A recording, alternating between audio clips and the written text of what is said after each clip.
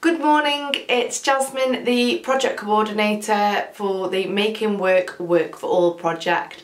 So I wanted to start off today with giving a brief outline of the project. I know a lot of you already know what it is because you're already on the project, but just for anybody new that may be watching this. So the project is designed to benefit the lives of working families living in social housing or private rented properties. So one of you has to be working, you may both be working, but one person in the house should be working. Working with the families last year, it was decided that what would benefit their lives is a out of school activities project and also a loyalty card discount project for local businesses. So now it's all about making that happen. Unfortunately, due to what's going on in the world right now, some of the events did get cancelled and we don't know when we can resume them. But we want to keep in contact with you and any new families that want to come on board, we want to welcome you on board. I am going to be staying in touch on daily. My phone's on, my emails are open for anybody that wants support during this time. I want to take this time to get your ideas and to make the project yours. So there will be events when we resume back to normality, whatever normal may be. But during this time I thought it would be good to do videos to keep in touch with you and help you.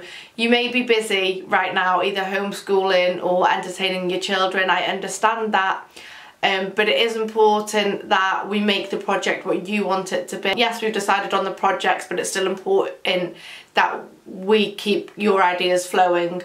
We have got, I think, around 13 businesses involved on the loyalty card scheme so far, which is really positive.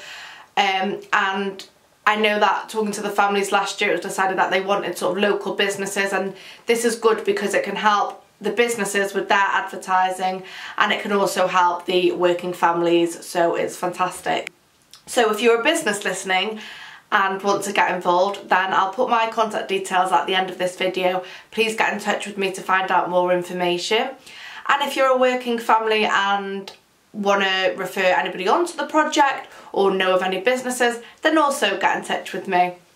We did have a meeting on the 7th of March with those of you that wanted to volunteer for the project. A few event support assistants now.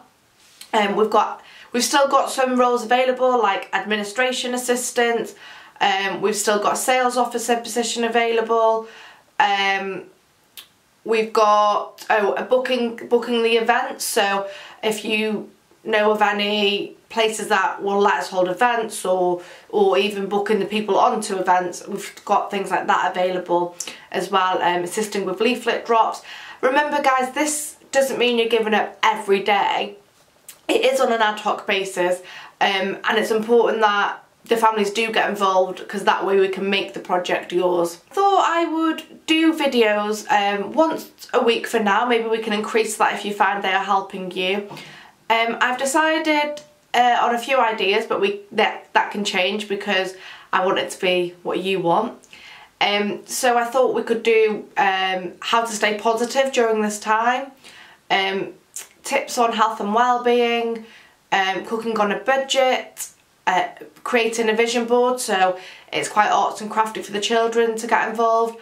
I could also do online training such as budgeting for children and teaching them about money, but any ideas that you could suggest, please let me know and I will get cracking with them. I just wanted to say thank you to everybody that's kept in touch so far. It is important that we all keep in touch and that we continue to do so. So keep safe and keep positive, and there will be a new video next week. But remember, I'm on the other end of the phone or the other end of the computer, so email me or call me about anything.